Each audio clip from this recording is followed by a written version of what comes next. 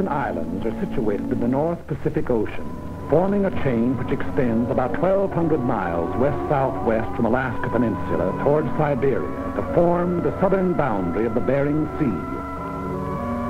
The Aleutians comprise 4 groups, the Fox, Andreanoff, Rat, and Near Islands, and constitute part of the territory of Alaska, USA.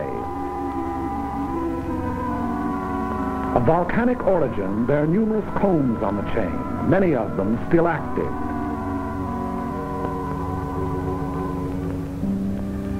The coasts are rocky and surf-worn, rising immediately from the water in steep, bold mountains.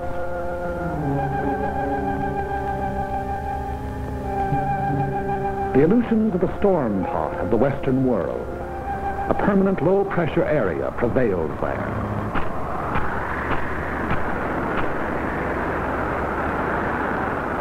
Cold air masses from the polar regions flow with a shearing effect against the warm, moisture-laden air masses over the Japanese current to form cyclonic disturbances. Because of the Earth's rotation, these disturbances move from west to east, and this meteorological phenomenon constitutes one of the most dangerous weapons in the arsenal of our enemies, for it enables the Japanese to operate behind the moving curtain of a storm. In the early days of June 1942, they employed this advantage in an all-out attempt to secure absolute domination of the entire Pacific Ocean. Behind eastward moving storms, they dispatched 2 invasion fleets against 2 widely separated objectives, Midway Island and Dutch Harbor, an operation designed to break the American line of sea defense upon which the security of the Pacific coast depends. Both attempts failed. American air forces engaged the enemy task force at Midway, achieving an historic victory. And at Dutch Harbor, American land-based planes from secret American airfields swarmed down, seemingly out of nowhere, to knock out 1, 2 troop-filled transports, 3 heavy cruisers, 2 destroyers, and 1 aircraft carrier. In pursuit of the enemy, our Army and Navy airmen flew through storm and fog and hurricane, 1/5 on instruments, 4/5 on luck, 20 hours out of 24 sometimes, through blind passes, by uncharted peaks, down through zero ceilings, not knowing whether the enemy fleet or a mountain lay below, sweating it out for hour after blind hour of continuous flight, and home without benefit of directional beam to land on unlighted runways, refueled, and take off into gray, blind hell. There is no monument to the many who went out and did not return. They fought and patrolled, in many instances, until their fuel was gone, knowing they would be forced down at sea, but unwilling to break off contacts they had made with enemy forces. Few are alive of those that flew against the Japs in the Battle of Dutch Harbor. If you wish to see their monument, you Americans here at home, look around you. In retiring, the remnants of the defeated Japanese task force landed troops on the undefended islands of Attu, Agatu, and Kiska. We immediately undertook the offensive. So commenced our march out along the bridge toward Asia. In late August of 1942, a large detachment of our troops landed on an island several hundred miles out along the chain, and under 2 hours by bomber from Kiska. The name of this island is Adak, and it is closer to Japan than any other American outpost.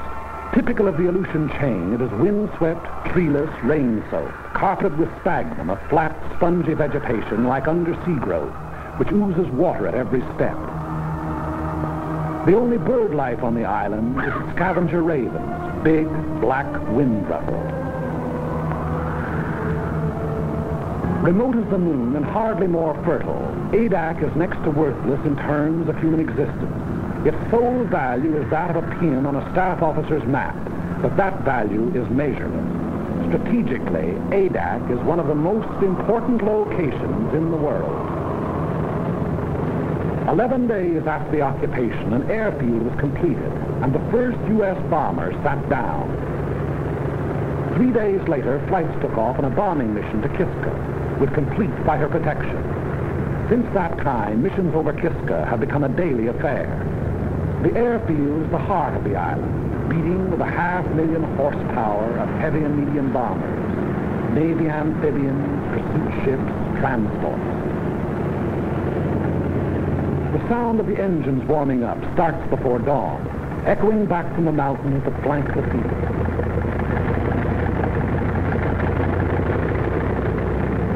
Every day, weather permitting, the bombers take off on at least one mission.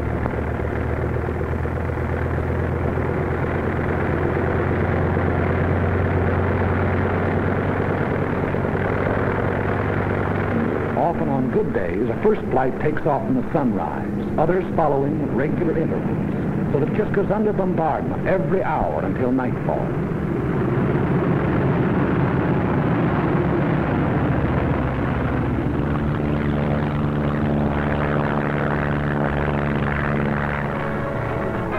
Equal in importance to the airfield, and without which the airfield could not exist, is Adak's excellent harbor. Landlocked on three sides with a natural island breakwater, it enables heavy draft vessels to come inshore and unload by lighter under almost any weather conditions.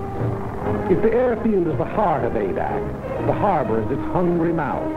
Its demands are ever on the increase. By day and by night, freighters, tankers, transports deposit munitions, supplies, men upon the beach. Standing guard over all the defense installations, coastal batteries, anti-aircraft emplacements, machine gun posts. There is nothing vulnerable about Adak any longer.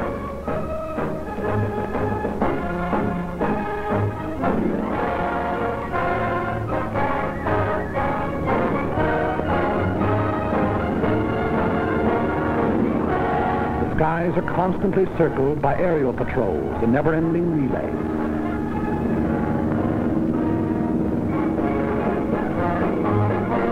PT boats, those seagoing in-fighters, stand by in readiness for a surprise landing attempt.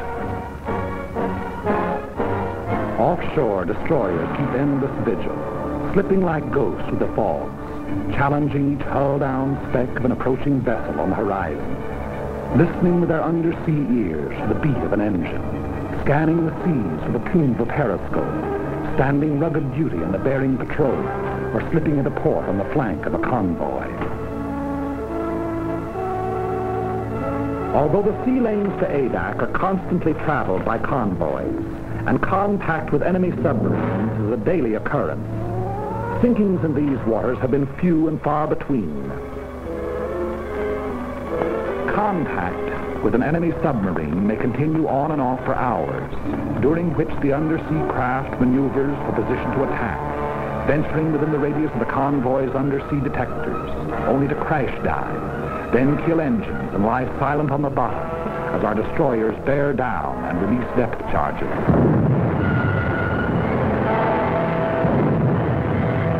Our destroyers and Navy reconnaissance have held the undersea enemy well in check. The flow of men, munitions, and supplies flows ceaselessly on. The gigantic task of furnishing every American expeditionary force with the materials needed in carrying the fight to the enemy falls to the Army Service Forces. ASF is the bloodstream of our whole military body, maintaining its every organ and muscle. Adak presents a special problem, as the barren island furnishes nothing toward human needs save drinking water. Everything else must be brought here. Food, fuel for men and motors, machinery, munitions, shelter materials. Raise these basic requirements to the nth power. Add parts and replacements for everything from Caterpillar tractors to can openers, plus the operations of estimating, purchasing, assembling, transporting, delivering, and becomes apparent why the job of supplying a military force is now dignified by a $12 word like logistics.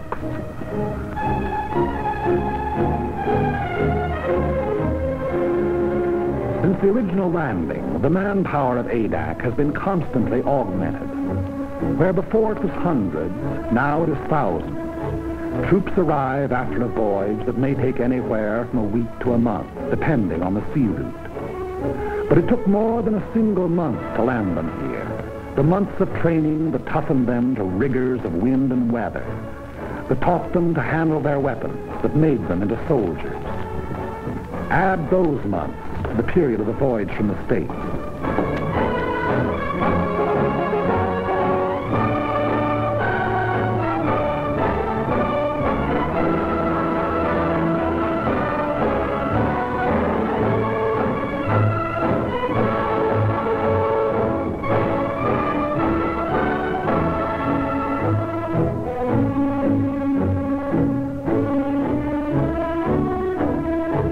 On Adak, down-eastern accents mixed with Texas drawls and Middle Western twangs and Brooklynese. Bookkeepers, grocery clerks, college men, and dirt farmers.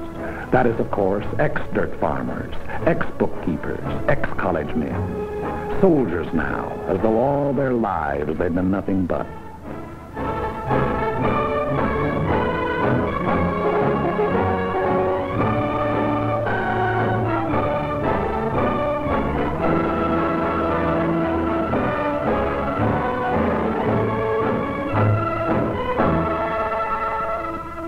Orders for the day, special orders and news appear on the bulletin board. Since newspapers and magazines are usually from a month to 3 months out of date, these radioed news flashes are the only means by which the soldier knows what's going on outside. No fresh meat, no green vegetables, powdered eggs, tinned bully beef, potatoes, canned tomatoes, peanut butter, canned fruit, and coffee make up the basic diet.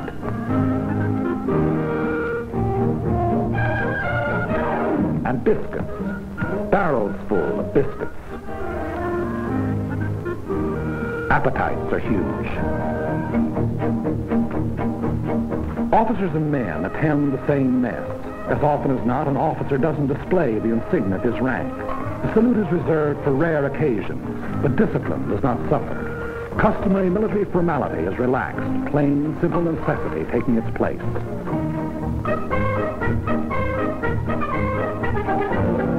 After months in an outpost like Adak, there's a tendency on the part of the soldier to think and live only in terms of the present. That faraway world from which he came begins to seem like a dream to him. A letter in his hand is proof of the reality of that world, of Saturday night dances, jalopies and ice cream sodas, of sport pages and shaving in the same mirror with the old man. A letter means more than his paycheck to the soldier. If he happens to be in the Air Corps, he'd gladly make an extra flight over Kiska for one more letter.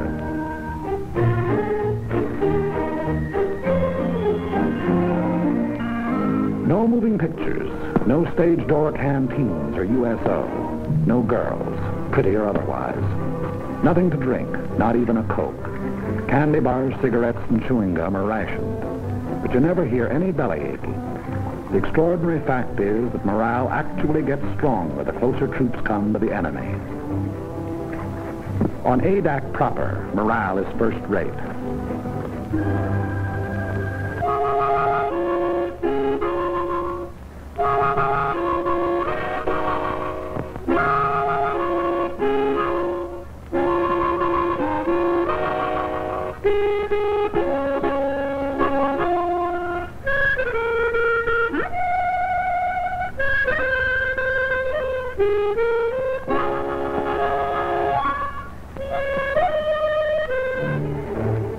The site of the airfield was originally a shallow tidal lagoon. Army engineers diked up its inlet and drained off its waters by means of a channel to the sea. It was their resourcefulness in exploiting a natural formation which made possible the completion of the field in 10 days and 11 nights, for the work never ceased. Bulldozers shifted thousands of tons of the lava ash which composed the bed of the lagoon. Not a new gain to the Corps that built the Panama Canal.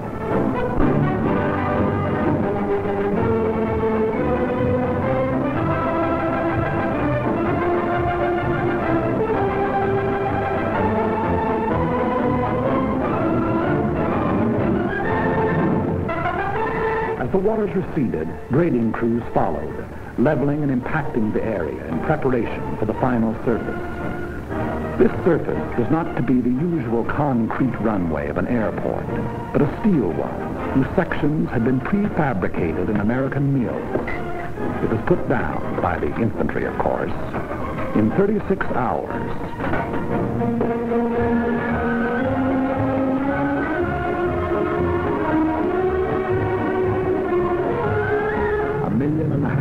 square feet of it.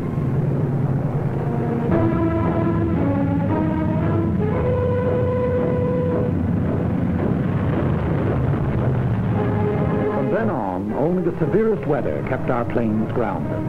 Local storms materialize, deluge the island, and pass on or dissipate, all within a few short minutes. It's a land of cloud bursts and rainbows. If you don't like the weather, wait a minute, the soldier says. Everything the weatherman has to offer may be had in a single day.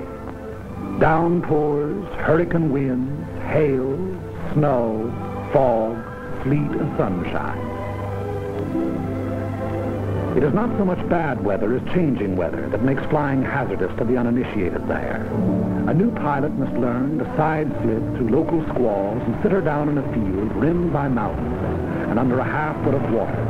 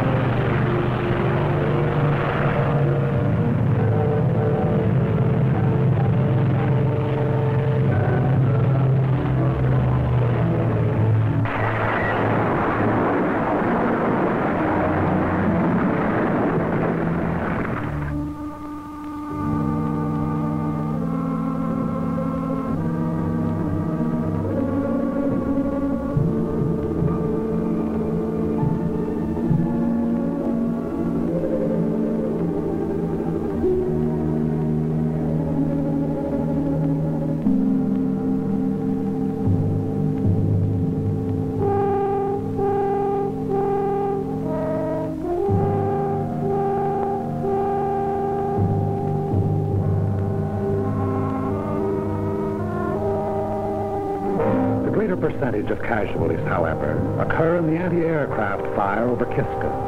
As a rule, our bombers make it back, but often they are sorely crippled and wounded or dead aboard.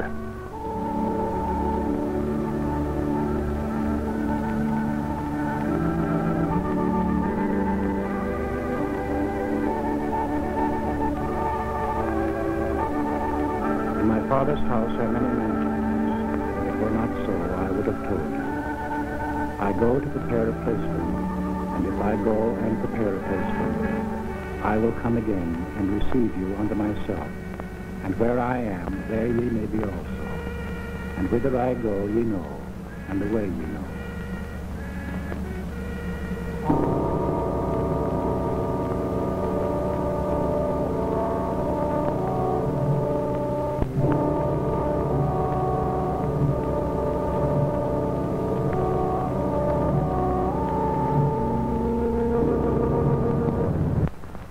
The day's mission is the highlight of each 24 hours. Eyes turn skyward and ears strain for the faint beat of approaching engines.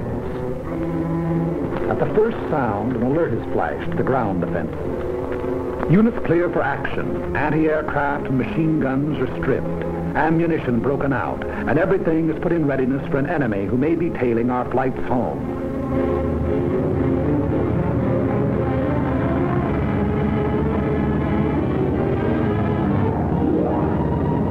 Bombers went out, and 6 are coming back.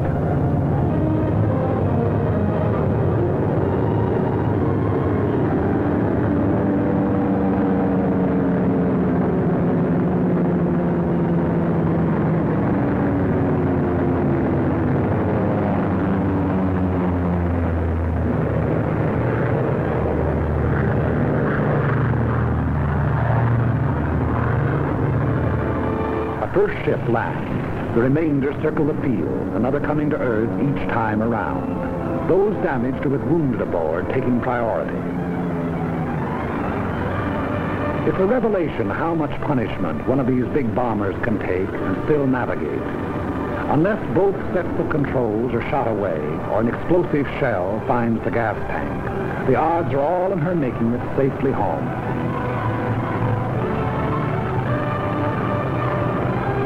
Anyone who's been over will tell you that the most wonderful ride in the world is the ride back from Kiska. No matter if two engines have conked out and daylight is pouring through the wings, there's just something about the scenery on the way home.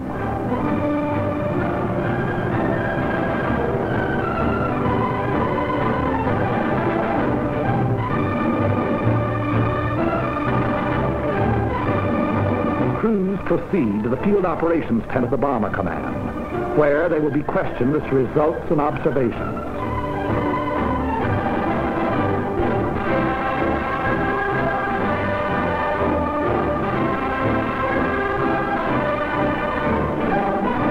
Their jigsaw reports, taken singly, are compared and cross-checked until a complete and accurate record of the operation has been assembled.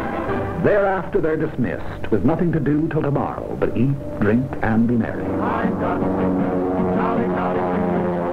got sixpence to last me all my life. I've got tuppence to spend, and tuppence to lend, and tuppence to send home to my wife.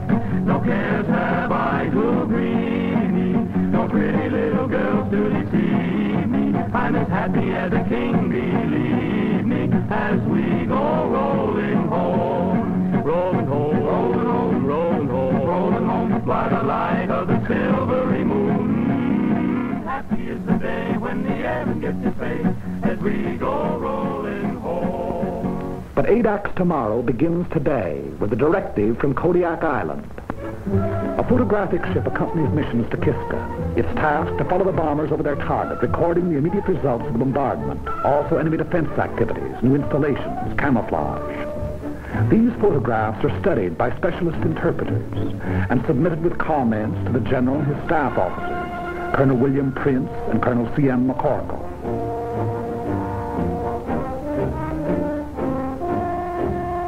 Here is Kiska, her camp area, with its steel huts, her hangars, her underground railway, her gun installations. Kiska, one of the hottest spots on the earth, or above.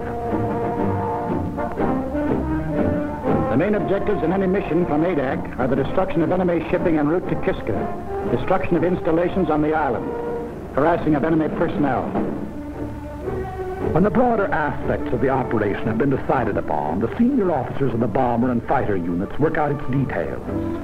Among considerations in planning a mission are the type of aircraft to be employed, the weight and type of bombs, the time, altitude, and direction of the attack. All of these are interrelated, a change of one influencing all the others. The overall determining factor is weather. For this reason, the Navy meteorologist plots his charts up to the very time of takeoff. A change of weather at the last moment may mean a complete revision of tomorrow's plans. Tomorrow is Sunday.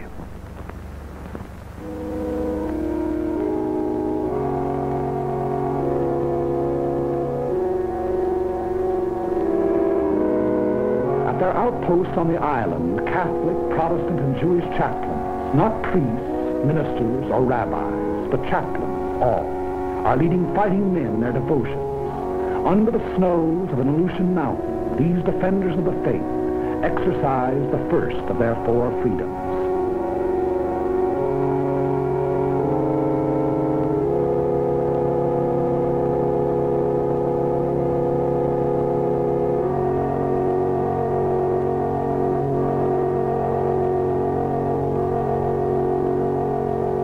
But so far as the business of war is concerned, Sunday on ADAC is like any other day. There's a mission going out at 13 o'clock. Bombs must be brought down to the field from their camouflage dumps.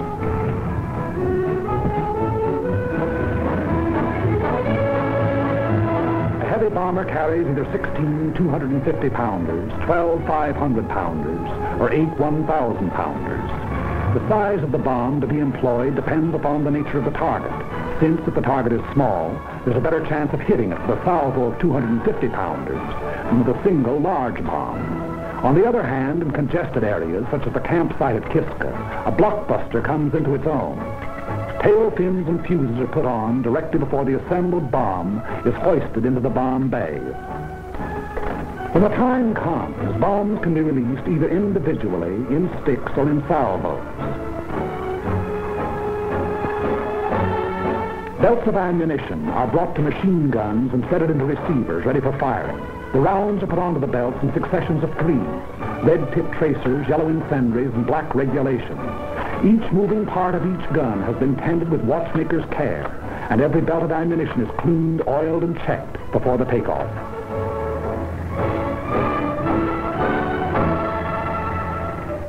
It is 12:40 o'clock, and the pilots who are going to fly the mission receive final instructions. 3 flights, 2 of B-24s and 1 of B-17s are to go over the target. The first flight at 1,100 feet to drop 500-pounders on anti-aircraft installations at North Head. Then to proceed along the coastline, strapping to the western limits of the camp area. The second flight at 7,500 feet to drop 1,000-pound bombs on the camp area. The third flight at 4,500 feet to destroy hangars with 500-pound bombs. Second and third flights to follow at intervals of 45 seconds. 3 fighters to precede each bomber flight at 600 feet, and 3 fighters to afford overhead protection from enemy aircraft.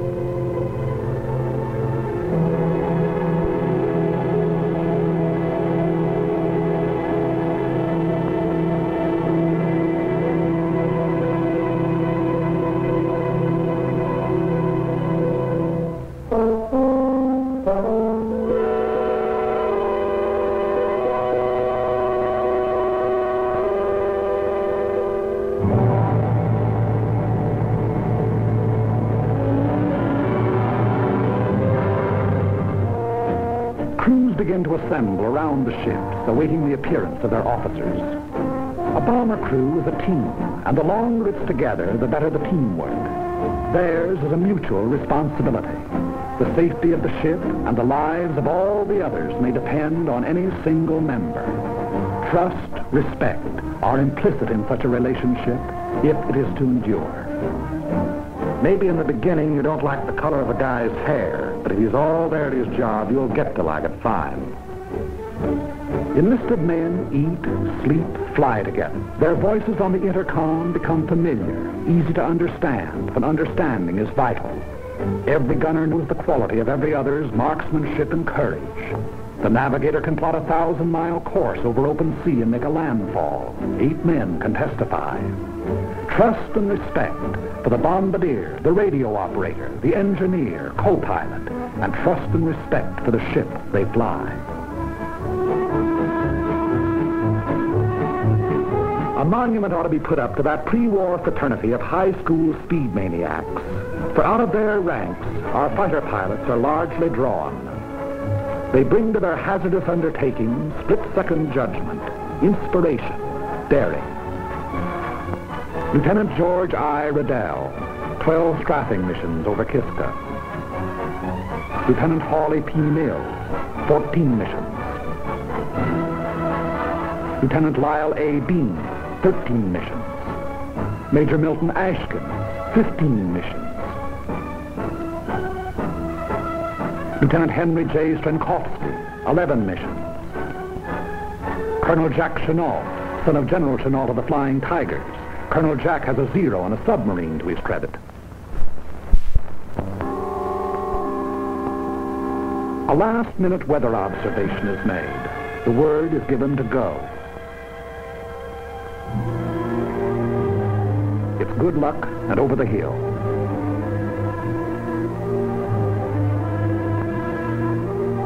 The aerial camera goes aboard.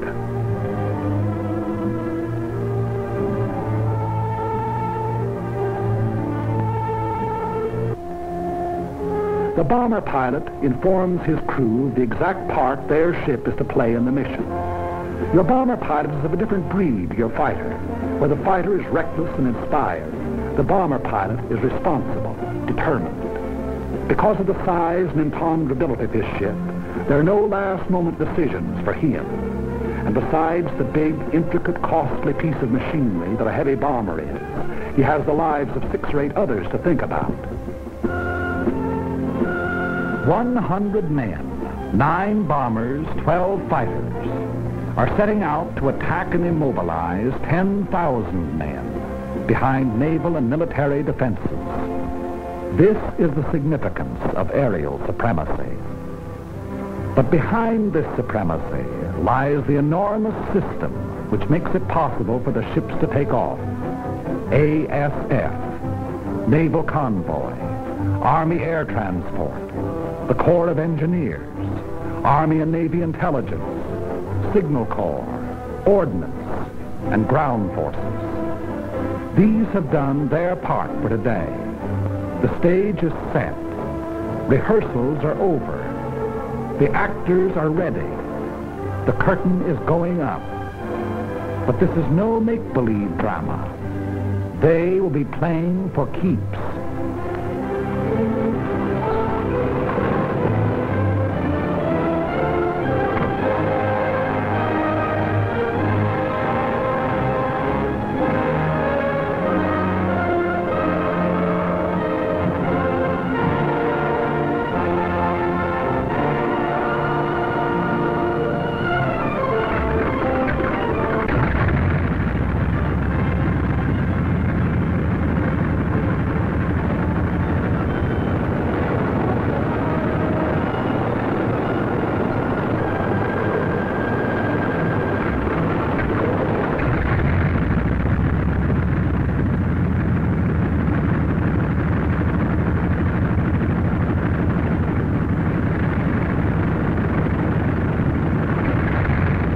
Colonel William O. Erickson, who shot the first bomber down on Adak and led the original mission over Kiska.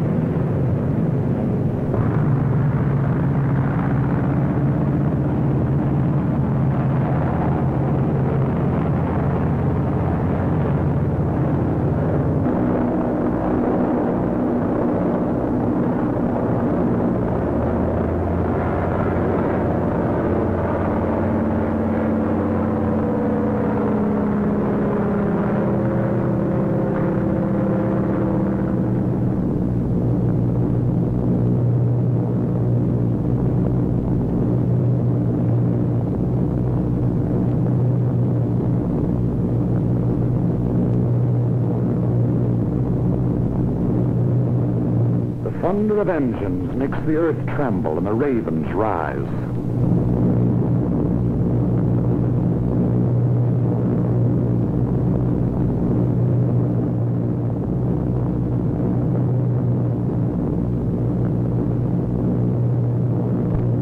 The echelon proceeds toward Kiska. It's about an hour and 3/4 from Adak to Kiska, one of the most hotly defended of enemy-held areas. Kiska is also one of the most strongly fortified. The Japs have dug in like so many moles. An estimated force of 10,000 goes underground at the sound of our approaching engines. We cannot, by air attack, hope to annihilate. We can only harass the force on Kiska, cripple the island's defenses, keep the enemy from adding to its resources, while we build our own fighting strength to the day and the hour when we shall undertake a landing operation.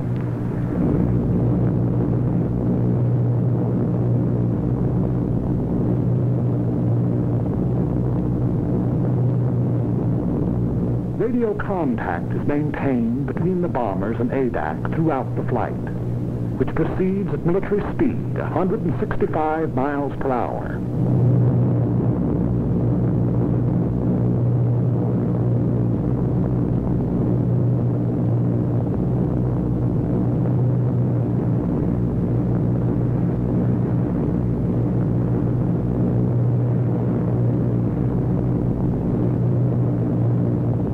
During the first part of the journey, the waist guns are swung into position, turret mechanisms tested, and trial rounds fired.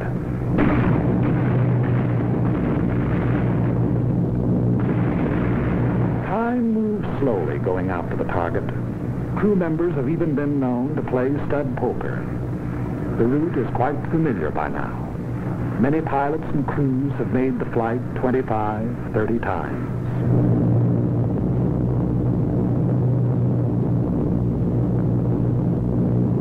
Along about the time Anchitka is sighted, they begin to look out for enemy planes. The men whose regular job it is say no matter how often a fellow's gone over, he always feels funny up there over Kiska. At a signal from the squadron leader, the pilots will open throttle, and the planes will go into the bombing run. For a minute and a half to 2 minutes, they will proceed at level flight in an absolutely straight line toward the target, thereby enabling the bombardier to make his computations: wind velocity, speed, temperature, altitude, drift. There can be no deviation whatever in the flights if the bombs are to find the target. 10 miles and 3 minutes from the objective. Before Kiska Volcano, the mission deploys, each flight going to its designated altitude in preparation for the run. The enemy will endeavor to throw the flights off their runs, and to this he will bring all his firepower to bear. The earth below will blaze with hatred. Our ships will heave and rock in the ack-ack. Machine gun bullets may make a filigree of their wings. High explosives may open up holes big enough for a man to crawl through.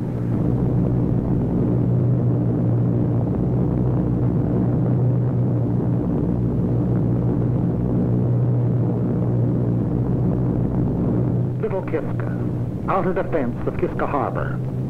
Bomb bay doors open. Bomb bay doors open. 6 degrees right on. The object is to hit the target, not to avoid anti-aircraft. Remember this, you're just as liable to run into it as away from it. The best way is to forget what's happening outside and make the run by instruments. That way, if it comes, well, you just look over your shoulder and see a man with a long beard, and you say, "Good morning, Father Abraham." I want every man to stick by his gun until I say he can leave. Use every round of ammunition on this ship. Fire straight at the gun flashes until they stop. If we're hit and have to bail out, there'll be plenty of Navy around to pick us up. Okay, shall we give it to them? Kiska.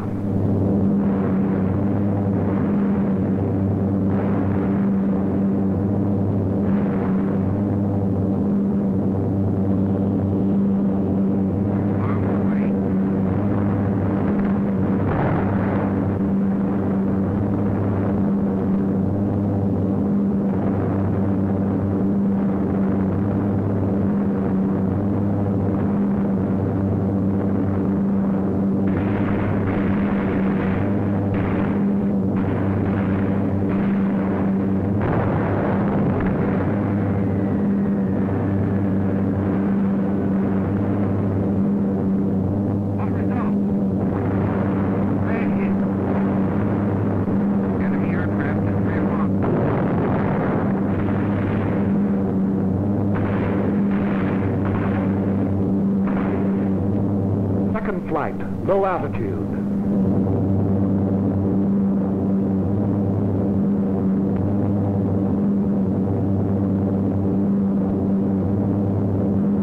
Once again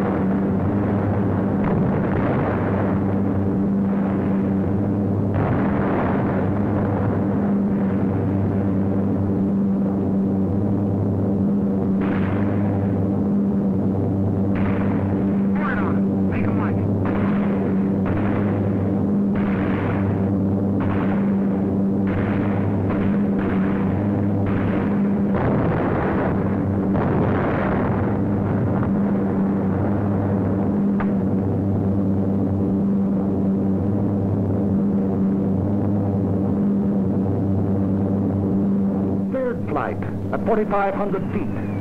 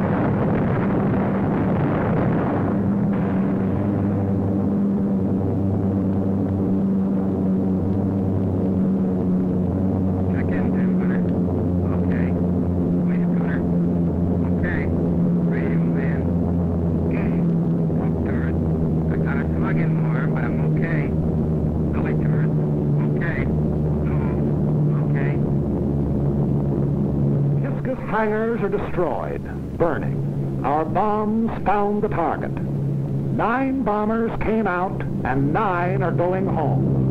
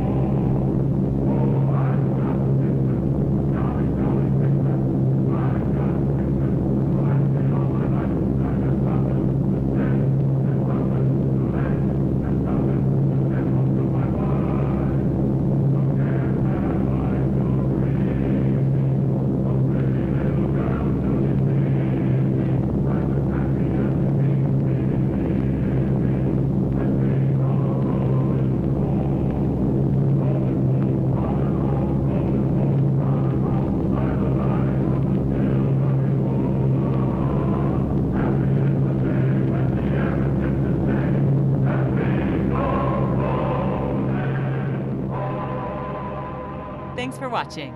If you'd like to help us produce more compelling historical content like this, please like, comment below, and share this video with fellow history buffs. And of course, be sure to subscribe to help keep history happening.